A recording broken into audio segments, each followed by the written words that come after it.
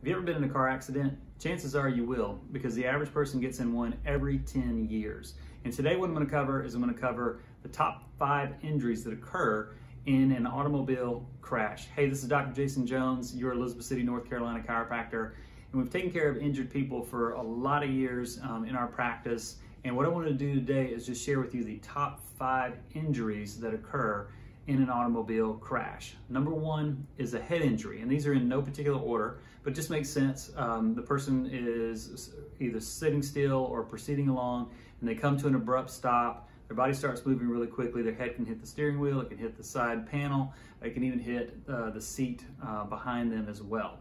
You can get everything from a concussion to even worse than that. Second thing is whiplash. Extremely common. Just basically the neck is whipped back and forth very, very quickly. Sprains, strains the ligaments, the muscles, and the tendons, and creates a lot of neck pain, headaches, even TMJ issues as well.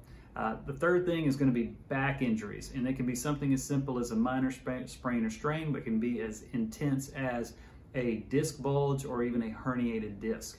And the fourth one is broken bones, and of course that's going to depend on the severity of the accident.